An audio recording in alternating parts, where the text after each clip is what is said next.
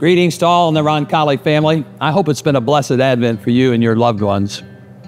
As most of you know, Roncalli High School is an archdiocesan high school, and as such, we fall under the leadership of the Archbishop and the Office of Catholic Schools. There is, however, another extremely important group that serves as a conduit between the administration of the school and the Archdiocese. That group is the Roncalli High School Board of Directors. Our Board of Directors is made up of approximately 22 members, most if not all of whom come from our South Deanery parishes. Members serve 3-year terms, and a board member can serve 2 consecutive terms before they must roll off the board. The priest, who serves as the Dean of the South Deanery, is automatically a member of our Board of Directors, and for us, that person is Father Steve Giannini, pastor of St. Francis of Clare Parish in Greenwood and St. Martin of Tours in Martinsville. Per the bylaws of the Archdiocese of Indianapolis, the Board of Directors at each of the Archdiocesan high schools is a board of limited jurisdiction.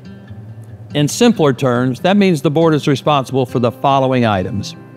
1, hiring the president and completing an annual performance evaluation of that person and his or her work. 2, the Catholic identity and mission effectiveness of the school. 3, oversees the creation, adoption, and implementation of a 3 to 5 year strategic plan. And finally, number 4, planning and policy issues pertaining to the general excellence of Catholic education at Roncalli.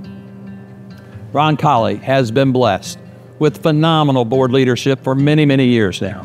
And on behalf of all in our school community, I extend a big royal thank you to all past and present board members who've given so generously of their time and talent.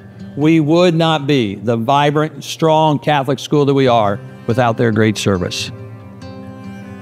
While the board ultimately votes on specific issues and makes decisions impacting our school, much of the work by the board is completed by 6 subcommittees of the board. These subcommittees are advancement, Catholic identity and mission effectiveness, facilities, finance, nominating, and policy and planning. One does not have to be a member of the board to be a member of one of these very important subcommittees.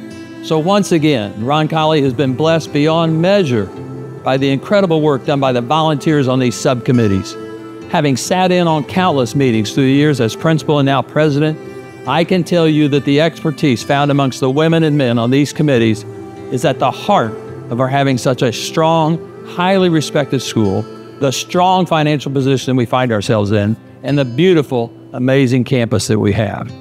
So again, thank you to all past and present board members and committee members.